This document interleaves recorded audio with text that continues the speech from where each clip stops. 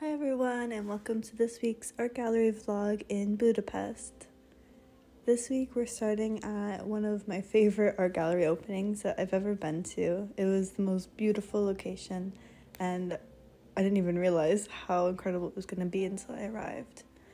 And this was actually the opening of a brand new gallery space. So not only was it a new exhibition, it was a new opening for the space as well. And it's in this gorgeous castle in a park in Budapest. And it's actually in this building here. You go up the stairs and there's the gallery.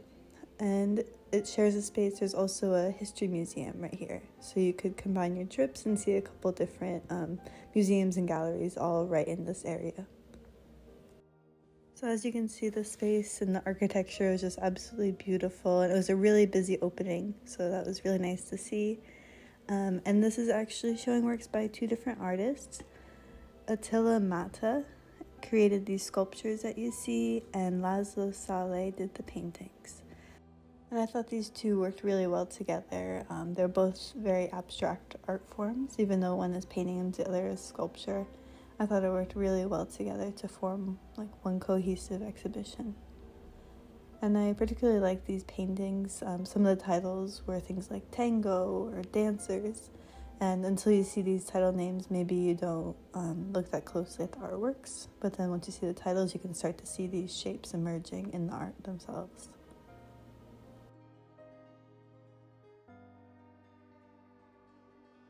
And the next stop is Q Contemporary.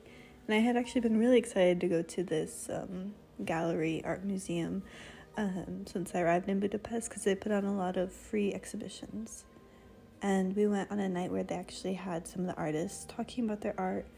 It was in Hungarian, so I didn't understand a lot of it, but got to pick out a couple pieces of information.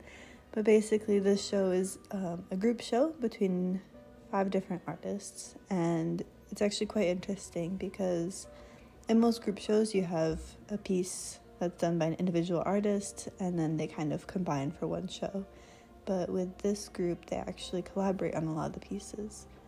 So they kind of combine their skills and their styles, and it makes the space and this exhibition seem a bit more cohesive than a lot of other group shows might be. And throughout, you can definitely see this tie to technology. You can see there's some more digital works on these screens, and the phones here as well. But even these kind of paintings and prints, they also have this really strong tie to technology and digital.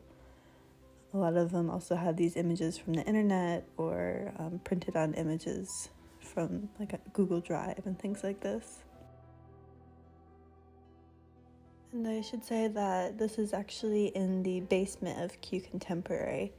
Q Contemporary is a contemporary art museum in Budapest. Like I said, they have free admission, and this area in the basement they kind of keep just for emerging Hungarian and Eastern Central European artists. So it's a really nice space to provide for these more up-and-coming artists to show their work and expose their art to the public. In this exhibition, I also really liked how they designed the space, and you can see on these side walls there's the artwork, but then there's also this kind of graphic print on the walls that seems to mirror some of the print that they have in the artwork as well. I felt like it was a very just cohesive space, and I think maybe combined with the fact that the works were a bit collaborative between all the artists, the space also kind of melded into their style as well, and it just felt like a beautiful escape and you're just immersed in their art world.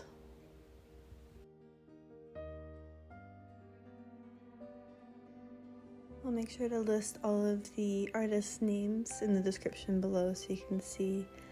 But overall, I was really impressed with this exhibition, and we'll definitely be keeping an eye on Q Contemporary's future exhibitions because it seems like they put on really great shows.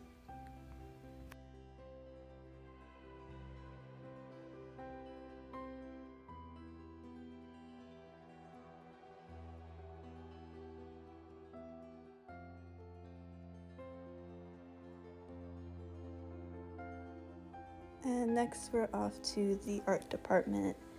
and this gallery is showing photographs by Gabriella Csoszó.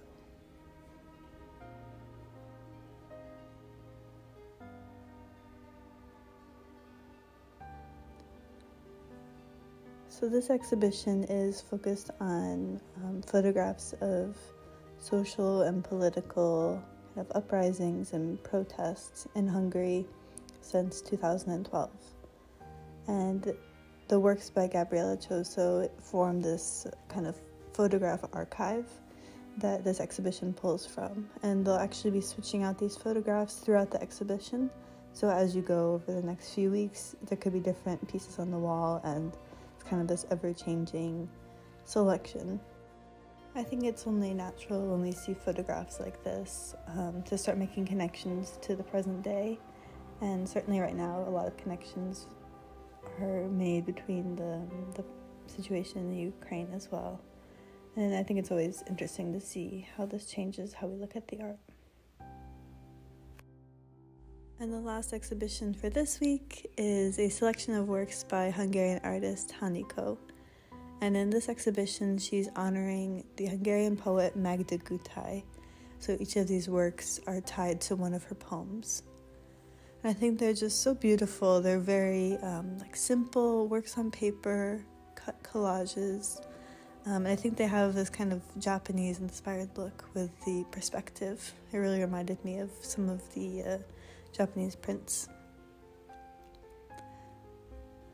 And this exhibition was actually timed to honor the poet Magda Gutai, what would have been her 80th birthday. So the artist also created these little party favors to give out at the gallery. And inside each is a small selection of a poem by the poet herself. Well, this was a really beautiful exhibition and just a beautiful thought behind the work.